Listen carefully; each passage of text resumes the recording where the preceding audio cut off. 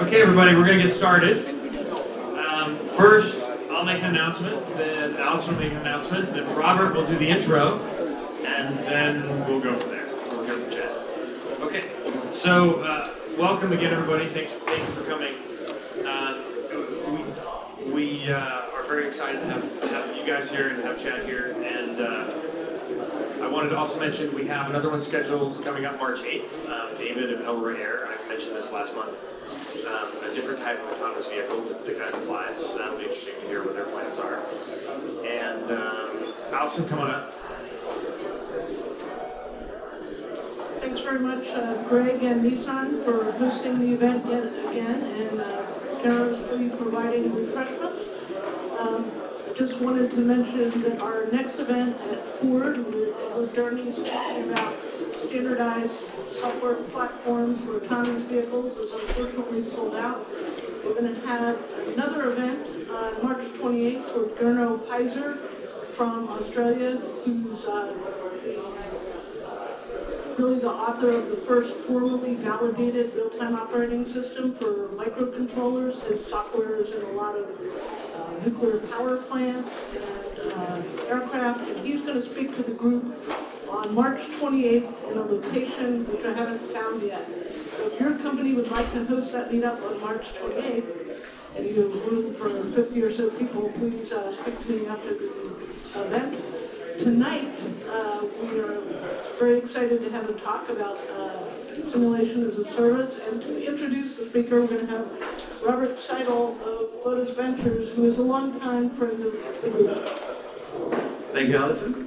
Thank you, Greg, for having us here. This is always a nice space. You can actually breathe in this space versus some of the other ones we go to. That's great. Quick introduction. So I've been talking about simulation for a long time. It's actually been ramping up dramatically the last couple of years.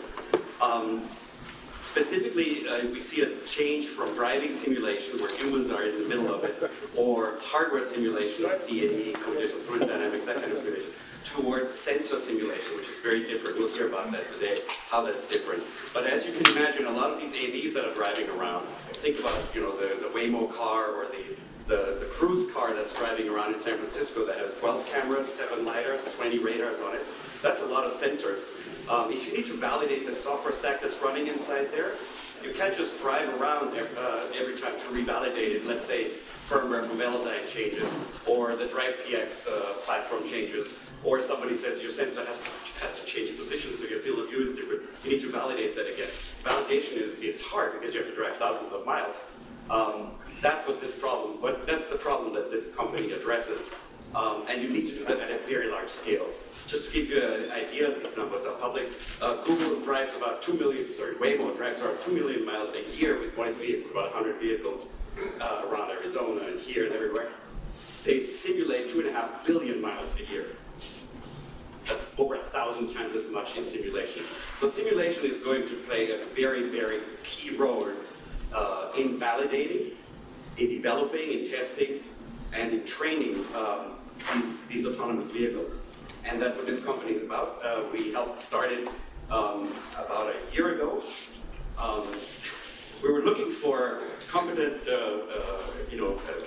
executives to run it.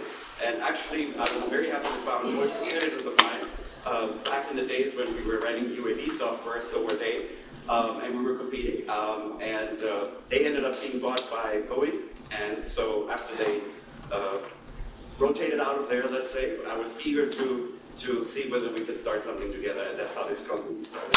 Where's Chad? Here he is. So with that, I don't think I need any more because you're going to say all the rest, right? So this is Chad Partridge. I'll give you the mic. I think I'm good here. Can everybody hear me well? Yeah. Great. Thanks, Rob. Appreciate it. Greg, thank you, Greg. Thank you, Allison. I'm not sure where you went. Thank you for the opportunity to speak here at this event. Thanks a lot, Juan, also for building this and helping me get set up with everything. So, and a great introduction by Robert. Yes, indeed, we have a long history, and he has been very helpful with Metamoto, and thanks for that too. And without further ado, our topic here is autonomous system simulation as a service. So we've been at this for a few years. The premise, in some ways we'll start from the beginning, but I hope by now that what I'm going to talk about is plainly obvious to a lot of you, whereas a few years ago it was not. And the thesis of starting Metamoto was that the needs for simulation for autonomous vehicles was just simply different than the previous needs of traditional simulators. Automotive simulation is not necessarily something new. Hardware-in-the-loop, driver-in-the-loop simulation has existed for some time. But in this process, somewhere along the line of shifting to autonomous systems, from traditional driving, business as a whole became more of a software business than a hardware business. At least that's where the short-term focus is when you're talking about machine learning, when you're talking about loads of variations that human drivers have been very adept at over the years. And some of the things that we noted very early on was that physical testing, doing 30 tests a day, was simply not going to be enough. That development was going to require continuous test and validation. So I'm going to bring up, this concept of software engineering quite a bit, continuous integration, continuous test, best practices of software engineering, unit and functional testing that needed to find their way into the autonomous system landscape. And with that, simulation in the type that I'm talking about is a natural pairing. Robert had talked very early about sensor simulation, how that's different than anything that's been done before. The use of sensors are just prevalent. They're just being used in a different way now, and they're being used for very critical functions. And sensor simulation is very important. And I'm going to revisit this also in this machine learning context, that more than ever, without a true understanding of how the system is changing and being trained, you have to test at a scale that was never done before. So our thesis is that more than ever before, simulation was going to be a core part of the design, development, test, and validation cycle, the life cycle. And that a built-to-purpose solution that was autonomous, scalable, parameterized, was just going to be needed over what there was today. You see a lot of simulations. I won't identify any one company by name, but it was a very workstation-based simulation approach that to be able to scale it, you would have to take hundreds of laptops and parallelize them. And there's software that attempts to do that, but nothing addresses it like the cloud and the capability that now gives us. So, Metamoto's simulation as a service, our entire approach is that it pairs with your development, your agile workflow environment, your continuous integration environment. We have two great examples here of Jira and Jenkins. We're testing all of the autonomous system software in the cloud virtually. So you're bringing in all of the software for your system, all the various subcomponents, building an ecosystem. Eventually, you'll have sensor companies providing their sensor models to OEMs and who are going to be performing the simulations. And those sensor models are going to be almost as important as the sensors themselves. That's going to become a critical part of the sensor package to be able to simulate it. And we'll talk more about why that is. And then also integrating with your requirements management. But the view overall is your code changes get pushed, whereas your system and functional tests would usually run in a software engineering context. We're running all the simulations at scale, running millions of them in a cycle. For example, Google CarCraft was a big part of validating this simulation space. You may have all read the Atlantic article regarding CarCraft. big part of validating, on the last slide, that I'd like to think that a lot of these things, that I see a lot of nodding heads and people that say, yeah, in a lot of ways, there really is an understanding that A/B simulation is a critical factor, and that's very important now. But Google was, even as far back as 2014, we're running millions of tests a night. This is a capability that a lot of the other car companies did not have, and thus, a company like Metamoto bringing that forward to them. And then it's also our premise that simulation is also going to become a standard, a key part of standards going forward, and that there's going to be an expectation of auditability of simulations, that you're going to be storing all of your results over time and cross-correlating not only changes that were made in the latest code base, but that people can go back in and say, oh my goodness, this happened. Did you test against that years ago? Very important piece.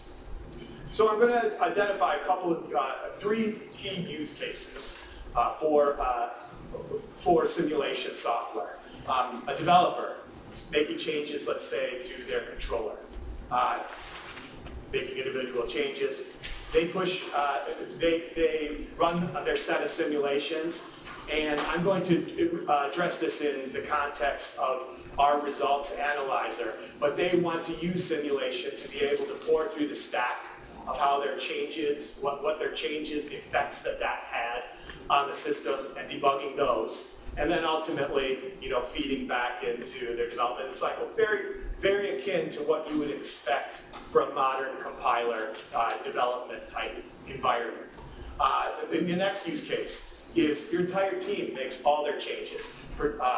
Changes are made to the training data for the perception stack. Controller changes are made. You apply a new sensor model. All of these things are pushed, and comprehensively, your up to millions of simulations in a cycle are run in the evening. Your QA team comes in early, and they can, they get various notifications, and the team can go forward, based on the ramifications of all of these changes. And then lastly, you're, working on a specific simulation, and you realize that you find a scenario that's of unique interest, that you say, oh, that's not covered in our scenario database, or that is not, we're not training against that. You could pull out data sets for machine learning purposes, even out of the simulator. Very high photo quality results that you could contribute back into your training data sets and train against those in the future. All throughout time, you're adding to your scenarios, improving specific scenarios, adding scenarios, and your coverage for your simulation is increasing. So I mentioned machine learning, real key part of this, and a really critical part of why simulation is needed. That you're making changes to your training data sets, and the black box is being, the neural network, it's not completely well understood, the training data, how that affected the results of the changes to your machine learning algorithm. So you have to take a very comprehensive testing approach to this, and simulation is very much a key part of this. So I want to start to set the basis for how big of a multi-dimensional problem this is. This is 3 by 3, but it's, it's factors of n. This is a very large space of all the different variables that you have in play. And traditional simulation just can't handle this. To be able, you need to be able to take Monte Carlo-based simulation. Google calls this concept fuzzing, another thing from the Carcraft article. But you need to be able to take all the different variables in play. And you're not just testing for one specific scene, but you're testing for performance boundaries all around that. So changing various variables and seeing what the impact and results of that. And you can learn so much more about your system and test for regressions. Okay, so we're going to talk a little bit about our offering. I'm going to be showing a lot of different videos that you're going to see tonight.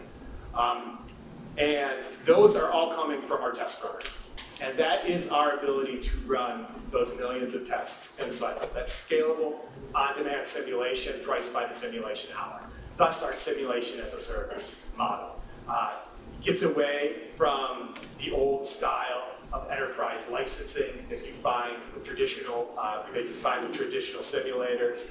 Allows companies to get started earlier, stick their toe in the water before making a big, large commitment. Our scenario designer is our test development tool for building the tests that you're going to see, building both test and training data collection exercises. You're going to see our test runner, which is used for analyzing the test results. And then we're providing scene and scenario packs. So far, Metamoto has taken a very lean startup approach. So what we have, these various tools are not generally available to the public, yet we have various early engagement customers that we're working with of various flavors, OEM, Tier 1, rideshare, various sensor companies. Sensor ecosystem is extremely important. And then also stack providers. And really mastering, making sure that these work and they're solving problems for all of these different types of customers. We've got those early engagements going on right now, and then we'll be making some announcements later this year for bringing the rest of this out to everybody else. So here is our first simulation. So here's a scalability example. Ability to run one test, interested. It's taking that test and running it in many different ways. And to be able to identify those performance boundaries, finding key edge cases. I'm going to give some examples of this. So here we're giving examples of changing weather, time of day, road conditions. If you look, very detailed. These are small, but you can definitely see the different variations, and the results of the tests are very different. So here are some parameter examples of obviously environmental factors like road conditions, traffic lane markings, but then going beyond that, also being able to change the hardware factors at various failures, introducing noise, dirt on sensors, bird poop, for example. Things that you would commonly find out in the environment and introducing those. And then you're not only just changing those external factors, you're also changing things like sensor settings, controller settings, vehicle properties, using the simulation for optimization purposes. So here's an example of changing road conditions. So we're not only changing the physical properties on the road. You're going to see potholing, tar snakes. We're changing the lane markings, puddling. But we're also changing the material properties. And those have distinct effects on the various sensors. So sensors is what we're going to be talking about next. Here's a video that we did with Quanergy at CES that they had this running in their booth next to the Fisker. So that was, but we still got a lot of looks for this, so that was good. This is showing their S3 LIDAR, their solid state LIDAR. They've got 6 of them on here. This is an example for them creating a very specific sensor model. So we're supporting LIDAR, GPS, radar, IMU, camera at this time. You could set the sensor settings according to spec sheets. But more importantly, you could create your own specific models that leverage the actual source code and the firmware that you can bring into the cloud and get more specific sensor modeling, which is extremely advantageous using LIDAR, basically ray tracing type services to simulate some of the beam activities. So here's another example that we did at CES with MetaWave. This was great. Probably many of you know the difficulties, the complexities of radar. Doing that's a very exhaustive simulation. It takes a very long time to do it very precisely. Most groups do simulation with object lists. MetaWave is taking a new beam-forming approach with radar, very thin beams, making it much more LIDAR-like. Not only is it more advantageous to be able to model in simulation, but it's also proving to be a very superior technology in the aspect of putting 50 radars out on the road, the interference that causes, that's not really sustainable for autonomous systems. And accordingly, everybody's learning that, and a company like MetaWave is coming forward with this new radar approach, which we think is going to be very effective. What's great is that we've been able to model this and provide this new model of radar in our simulation in a straightforward fashion. So here's an example of ground truth. So not only using, we know everything in the virtual environment, and everything is labeled, everything is tagged. You could pull data sets out of the environment. I gave an example earlier for machine learning training purposes. You can use it for various algorithmic verifications. Everybody is using, there's numerous labeling companies that are out there that exist. The need for this is very great. It's another great application situation. So now I'm getting into, we're going to introduce here for the first time that we haven't showed this publicly to an audience yet. This is our test run. This is our cloud environment for running those tests. Red is, here's all of our different test suites. Red is that one or more tests failed. Green is that they all passed. Orange is that there was some type of stop condition. You can see the various test history for your different test suites. Give examples of that. So what introduces the concept in our world, test suites are made up of test vectors.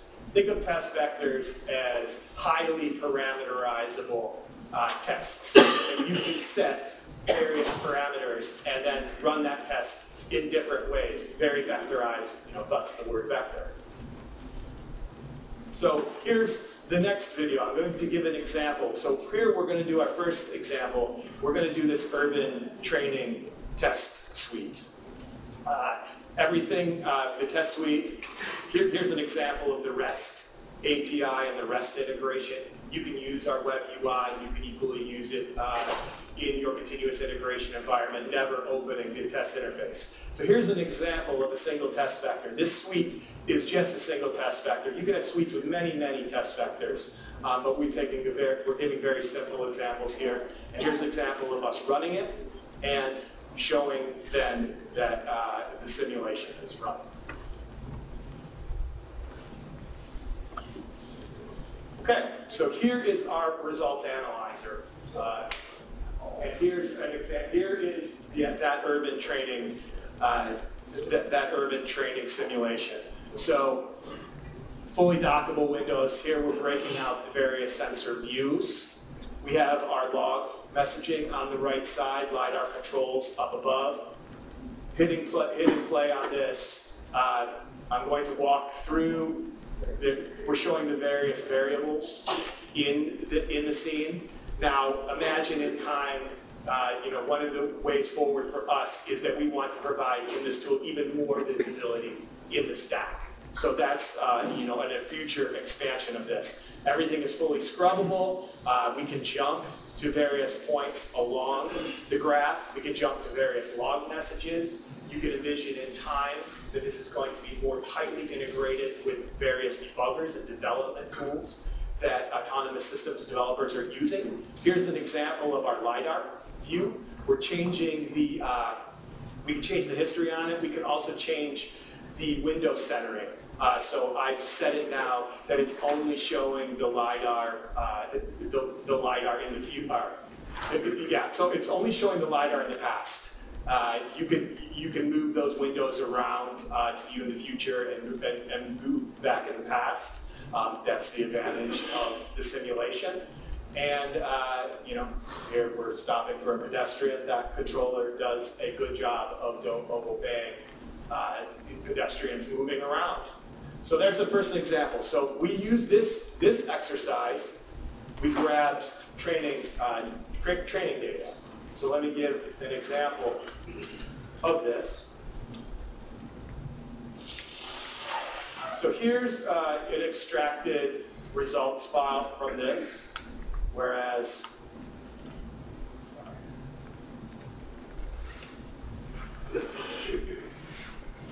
Here's the various sensor views. You can envision that this was a folder of PNGs that you could use for various purposes. We've encoded this for presentation purposes. Here's another example. Here's the ground truth data for being able to pull out various data sets.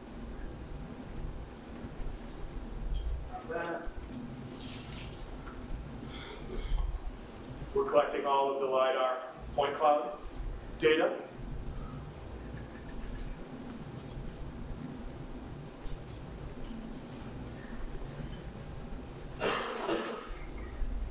Right, so here's another scenario. You probably saw that on the list. Here's a 2 trucks scenario operating in a range showing LIDAR, a scenario where we're going between 2 trucks, and you'll notice at the last minute the truck in the rear is going to merge at the end. We're showing different views. Here you're going to see another view behind the car. Good example of weather conditions. You can see good, photorealistic scene. Very reminiscent of 280. So here's another example, us running the blind left turn. So in this test vector is parameterized with 6 different tests that you can change the various texts. The check boxes that are fixed values. Unchecked, those are variables. We're going to run the tests over all the variables. The idea here is the car is turning left. It cannot see the autonomous system, and we see how the autonomous system reacts on that. So we're running that test. Here are those running tests.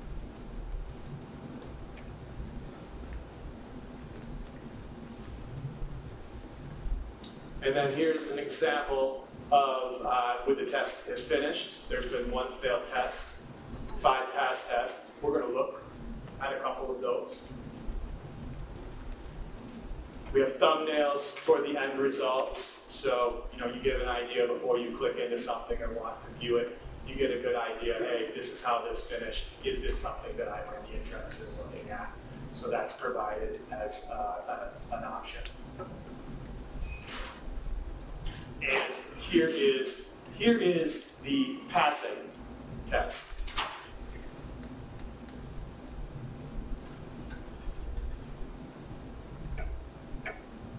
So it gets past the car, and then we can go back and very carefully analyze step by step what happened and what the various variables are.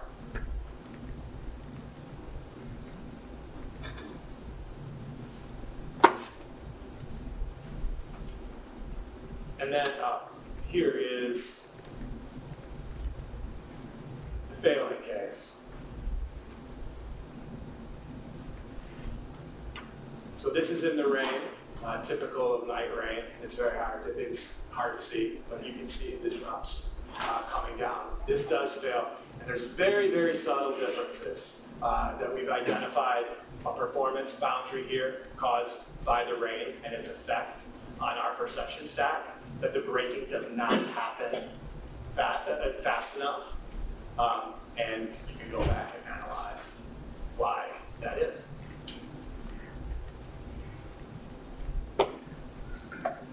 So there's some very distinct examples of our simulation as a service and the uses for that. Again, to tack on the end of this, I mentioned that simulation will ultimately become a standard, and Menmoto is looking to contribute to a lot of those standards exercises, working with various groups. But we're kind of at this point overall with all autonomous systems. You probably all saw the article yesterday talking about HD maps and the differences, the wide differences that there are. HD maps is another example. We were very affected by this for simulation. A lot of simulations, we bring in OpenDrive, we bring in other HD mapping sources. But even within simulation, OpenDrive is changed in so many ways that the tagging is not necessarily adequate enough, that every group goes forward and makes their own changes. I acknowledge that we're in seemingly a time of a lot of companies that are competing against each other, but there's probably more advantage for collaboration to move the industry forward overall. And we as Metamotive, if there's any way that we can help contribute to that, providing simulations, sharing models, for instance, is something that's at the essence of what we're trying to do, providing a collaborative environment for training and testing. And so if there's an opportunity for us to collaborate with you, I've got my business cards here. Come meet me afterwards, and we'd love to meet you. I'd love to have a conversation. We have brochures over there, and those run out. I'll get more. But we're really excited. This is a tremendous time for the industry, and it's a tremendous time to be part of this. And seeing autonomous systems now, being deployed for the first time, and the excitement of what is going to happen over the next few years, and then the opportunity to be a part of this is truly fantastic. So, thank you very much. Here's my contact information for the company. Don't be shy, and I would love an opportunity to answer a few questions. Okay, round of applause for it. That's awesome. So, if you want to ask a question, raise your hand, and I'm going to bring you the mic. And then, Chad, make sure you look for the person with the mic. Okay. So, in the scenario of the rain, the accident occurs, is there any heat sensors can be used to detect the heat of the engine, so we can avoid that way in the rainy situation? Yes. So there's no heat sensors in that example, but ultimately, the more accurate your models and the sensors that you use, ultimately, we want the sensors to include every sensor that's being involved, that we want these simulations to be a true replica of the autonomous systems. So yes, building these simulations is a very iterative approach. Amdahl's law-ish, in a sense, that you're looking for the next important set of things that are going to make your simulation better. It would be very interesting to see, the heat sensors impact. There's Stephen over there. Yeah, it seems that the viability of this approach is critically dependent on a super high fidelity representation of the physical phenomenology of the sensors. You talked about firmware and software and all those things, but if you don't have a proper representation of the physical phenomenology, you're nowhere. So how do you capture the effects of all the environmental conditions on the physical behavior of those sensors to have a sensor model that can really be trusted? Yeah, so one of the advantages, one of the game-changing technologies per se, coming into this was use of gaming engines and use of technologies like PhysX, very accurate colliders, that there was a lot of capability that was generally available that being used in movies and whatnot. It was not perfect, but it allowed us to have a basis to at least address a basic capability for all these different phenomena. And also, we're leveraging existing technologies like packages like CarSim, packages that, vehicle dynamics packages. There's some very, very good, I'm sorry. That's not relevant. I mean, the question is If you're going to have something that's going to get to 99 and 8/9 reliability and to represent that accurately, you've got to have way beyond CarSim in terms of sensor representation. Where are the imperfections in the sensor and how it doesn't respond so well under certain rain conditions or certain fog conditions? If you don't have that represented, then you have no way of validating safety.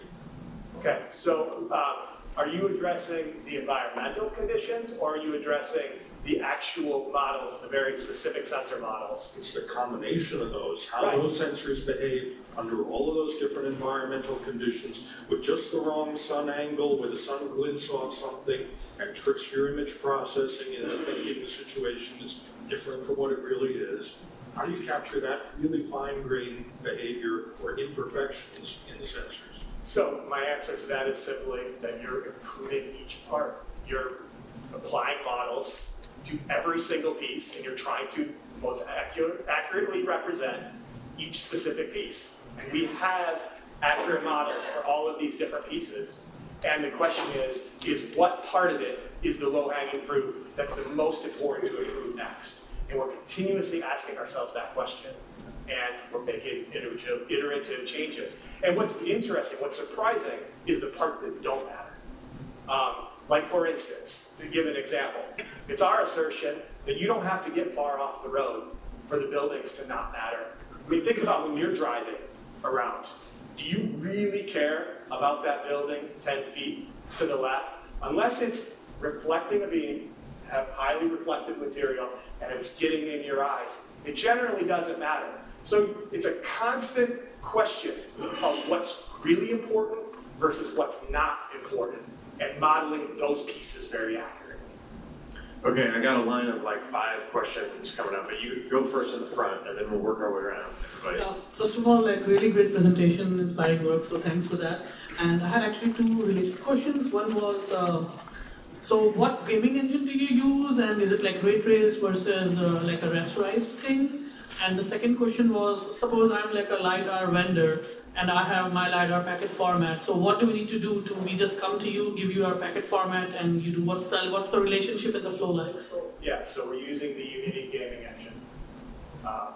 You hear lots of uses of Unreal, Unity. It's our assertion that, again, going back to that comment earlier, starting out with any one package, it's not going to be the solution for you. You have to iteratively improve it, get down to core models and improve each asset, get it very precise and very specific. But nevertheless, there's really no limits to the fidelity of the simulation in both cases. And we're providing you various services to say, point beam at certain location, shoot it, here's your returns, and then we're providing those to you. And you're doing all of the sensor controls of that. It's REST-based APIs that we use for all of that. You wrap all your code in networked APIs, and that's how you leverage those various pieces. And you can completely take advantage of every element in the system. Does that answer your question? Okay.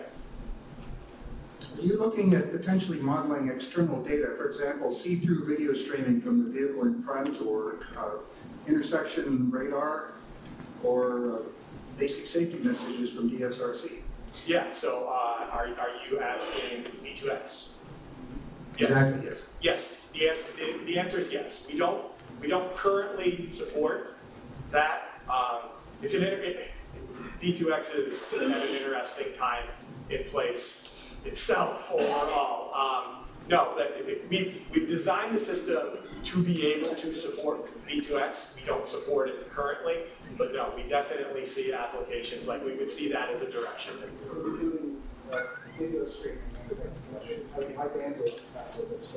Exactly. Let me go back there. Yeah, question. So are there scenarios you can't simulate? And secondly, are there scenarios you don't want to simulate because of accuracy?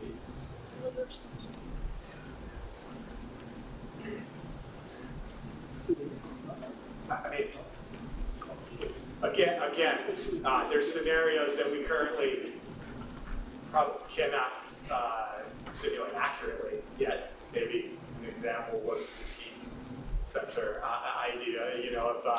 if a burning car were to have some effect somewhere on the road, we probably couldn't accurately model that today. But in time, overall, in the grand scheme of things, if there's a physical model, available for it, then I see no reason we couldn't set it. Thanks, Chad, for the presentation. Morris Goda. I come from the area which Robert said traditional simulation, so I try to understand your offering. You're very interesting. You're offering a very vertical solution for a problem we have. You mentioned you have the scenario designer and scenario pack. Which of these two parts of the program you have is a type of a unique value proposition of the solution you have and set you apart from the other companies which offer similar solutions? And the second part is, I can't imagine if you walk into an OEM, automotive OEM, they have their own bits and pieces. How open is your platform to integrate their part of it things in your solution? So I'll address those in order. So, one of the pieces that, even before I say this, and this is the part that I wanted to say earlier in the presentation that I didn't say. Hardware in the loop and simulation and physical testing are not going away. This is what we believe a very new piece to the overall workflow and life cycle that autonomous systems brings new problems. So we very much hope to sit along to the side of existing hardware in the loop simulators, and that there's real opportunities there. We've been inspired, so what you didn't see tonight was you didn't see our scenario designer, because it's not done yet. It's a set of internal tools, and we're mastering that. There's a lot of things that we've been very inspired by in terms of good scenario design for existing software packages. But our focus and emphasis of scenario design is just very simple ease of use. That you're providing all of the key variables that you do need to expose for the simulation, but that you're doing it in a very modern, non-complex approach. Snapping, taking, very easily that you have a car moving with this pedestrian, and that they have associations, and you're timing specific events. Those are the types of things that we're looking to master, and that we're mastering, and that is going to be available in our release. So now to your second question, in terms of an open this is very much an open architecture that's designed with lots of APIs. I think you'll find that we're using various modern cloud approaches that you would find on AWS, Azure, Google Cloud, where we've designed our system to be cloud agnostic as possible, although everything that you saw here was on the Amazon, was on AWS. And then ultimately supporting private clouds too, that we've designed all of these things in a fashion to support that. So I hope that answers, and be able to bring in, using our various APIs, you could bring in any part of your code, running in its native form, and leveraging that in our environment. Thanks, Chad. Yes. My understanding is basically your solution is tagged into the health systems, space, very scan, those type of health systems that we use. Yes, the Simulink models too of the past are not necessarily going away. We have mechanisms to support them, and so yeah, to be interoperable is very, very important to us. Thank you. Here, Brad. Yeah, so most people are doing most of their simulation post-perception over here. Thanks. But you seem to talk mostly about pre-perception simulation here. I assume that is your focus still. I agree with Steve. I thought your pre-perception sensor models were very video gaming, right? Not realistic at all in the sense that they're very ultra-realistic, synthetic. And so I was curious about something that you said, that you thought you would extract training data from this. Are there people who want to actually train on the very artifact-heavy output of a simulation engine? That is a fantastic question. And And the answer is yes. We very much acknowledge the photorealistic improvements that need to be made to be able to do that. There's a lot of open questions, and a lot of open proof of concept activities going on right now on how good your environment needs to be able to train against it. So I will openly acknowledge that we have provided a framework for training data. And we've made great photorealistic improvements to our scenes, and we're continuing to do so. And there's a lot of exciting machine learning techniques that allow for doing that. But yes, there's still a lot of open questions there. There's one particular thing I would ask as well with the LIDAR. Real LIDAR point clouds don't look like what you showed me. They're distorted because the sensor is moving, the vehicle is moving, it's a scanning device, and so on. And that requires extremely high frame rate to do with proper accuracy. So what do you do with that? Yeah, so one of the challenges and one of the interesting things that we're working out right now is a lot of the sensor companies, their algorithms are very proprietary. What makes various beam patterns distinct for different sensor companies is different. And this is part of providing an open architecture. I'm not going to say that in showing my videos that I'm going to have the best view of that sensor, but the sensor manufacturer that's using our software is. So it's one of those things, and then they're going to share their models with their OEM. So I'm not making claims here that everything that we're doing is absolutely with these simulations that I'm showing, identifies with.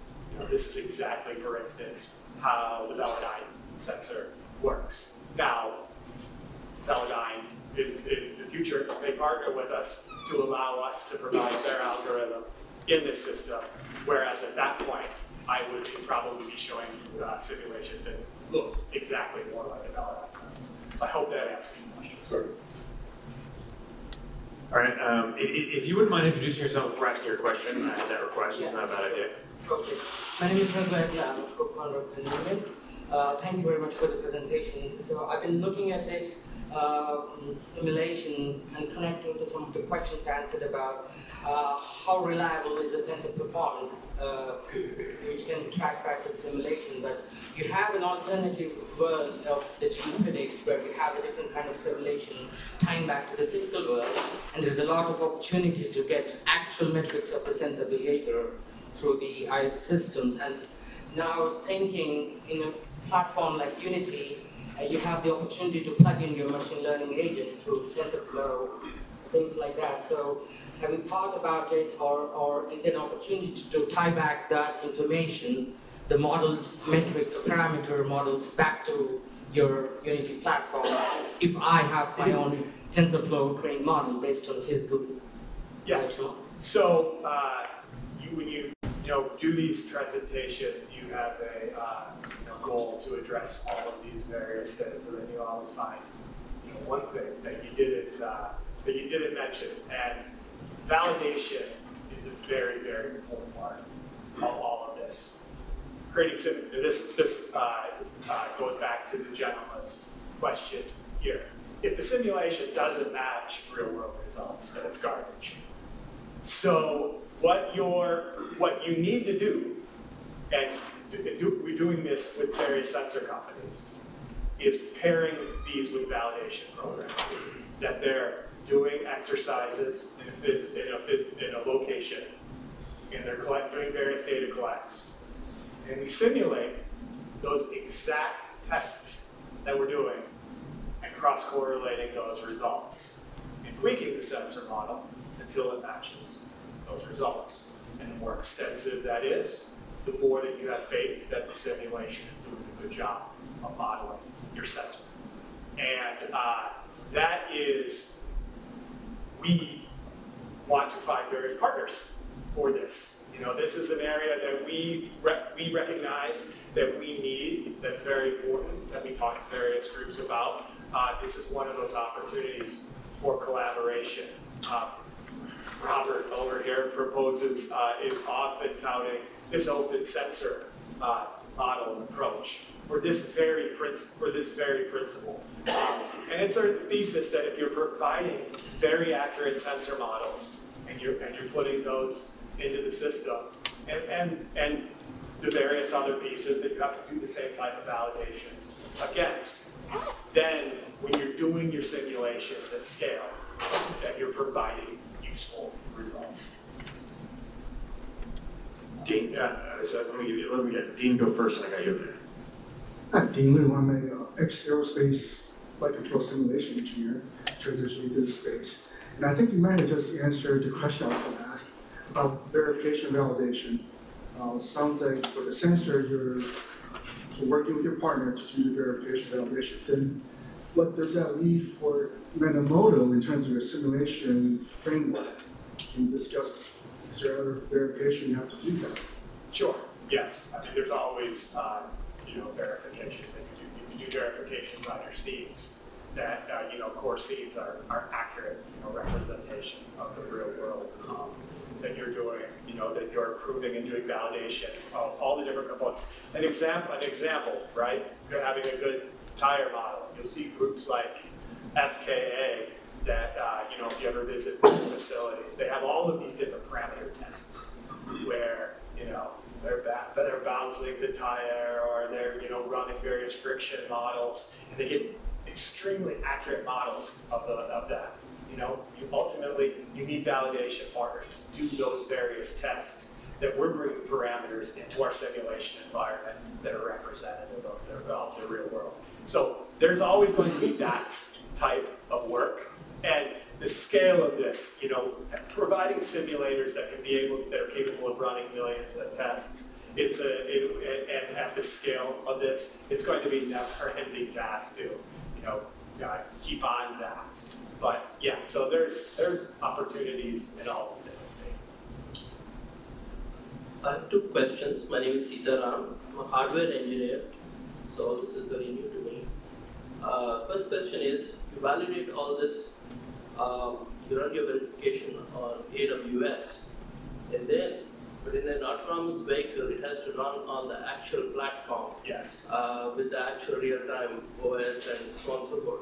How do you make sure that your simulation results, which say that things are fine here, will actually be fine on a platform that actually goes in a vehicle?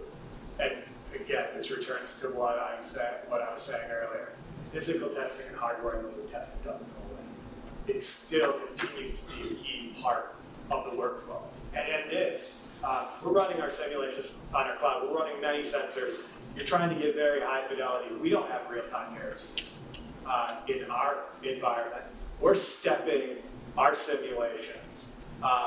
It's a different problem, frankly. And you need to be able to test all of those different variations. The second question about dynamic events, like I'm driving, the debris on the road flies into the screen, windshield, or you have falling tree branches or something. Can your scenario engines create those kind of situations? Yes. Okay, we probably have time for one or two more questions. I apologize if I missed you. I was trying to keep the queue going in my head, and so if I did, don't take offense, please. One or two more questions? All right. And if you could introduce yourself, if you don't mind.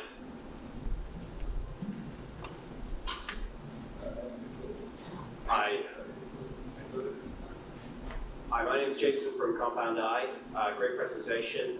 Getting back to this question of getting proprietary information out of the sensor vendors, there's 25 to 30 LIDAR startups now. There's only one LIDAR company that matters right now, but there's another 25 startups. How many of those have you onboarded, or do you expect to onboard in the next 12 months and have models of their sensor? We're working with LIDAR specifically at this time. There's a lot more to do. It's going to be an interesting, in the LIDAR space, there's going to be a ton of consolidation. It's an interesting, world right now. No, but we openly acknowledge, it's going to take time for support adoption. But here we have a system that's not even released yet. So, not every sensor company has access to it to be able to support it yet. But that we, hope that as we're released, that we gain more adoption in that community. There's also going to be, we hope that there's going to be areas that are going to come forward more interoperable sensor standards, types of things that we're interested in working with and adopting that are going to promote that. So you're not necessarily locked into our environment, that there's lots of simulation environments that would be able to support. So those are things that we're looking at. It's early days. Okay, we're going to go ahead and wrap up. Round of applause again for Chad. You get the extra gold star because we had both Stephen Schladover and Brad Templeton asking you hard questions, which earns you an extra gold star. It's always great to have them here. But thank you again, and we got you your very own Nissan shirt. So thank you very much. Chad said you can stay around for a little while. If you have other questions, you're welcome to go up and chat with me a little bit. Thank you.